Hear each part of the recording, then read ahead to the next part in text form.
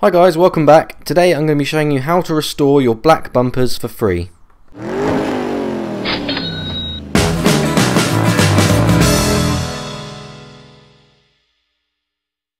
Okay, here's a pretty typical example of an aged black bumper. It's starting to fade and go grey.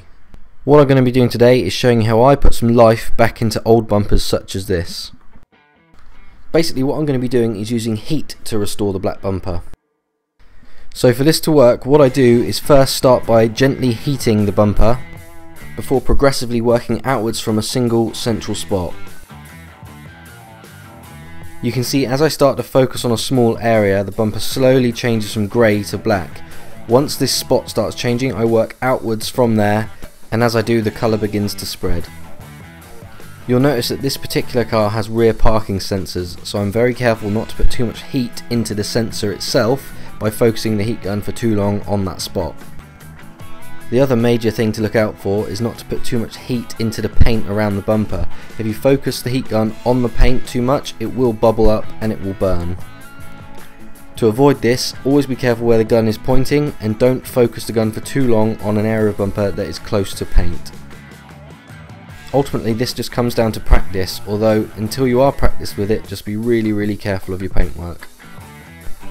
The reason this technique works is basically because when a bumper goes from black to grey, it's generally from years of exposure to UV rays from the sun. This basically opens up lots of pores in the surface of the bumper, making it look a lighter, greyer colour. Putting heat into the bumper essentially melts these pores back together, giving you a more solid and uniform dark black look. So technique here isn't the be all and end all. You will notice sometimes I work in straight lines, other times I work in circles. Whatever works for you is best.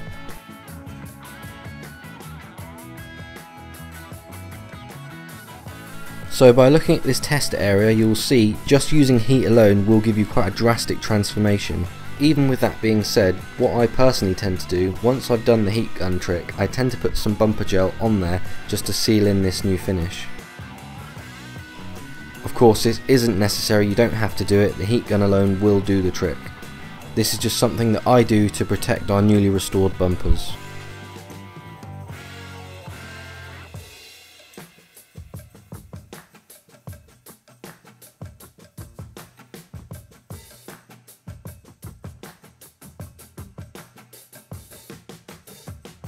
So just a reminder of where we started from and where we've ended up at. Quite the transformation, I'm sure you'll agree. Just so you've got a better idea of how the process works, in this shot I've tried to get a close-up of how the bumper transforms under heat. You'll see that as the bumper gets darker, it spreads slowly as I move the gun around. This is that gradual melting process that I mentioned before. This is the pores melting together, going from grey to black. I've got to reiterate at this stage, please be very careful of your paintwork. If you get too close to the paint with a heat gun, it will damage it.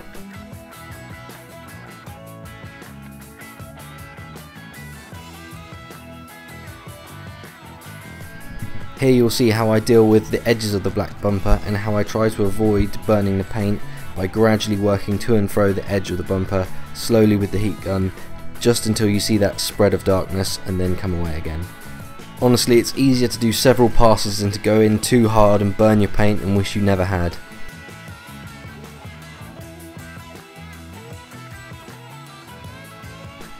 So here I'm tackling the rest of the bumper.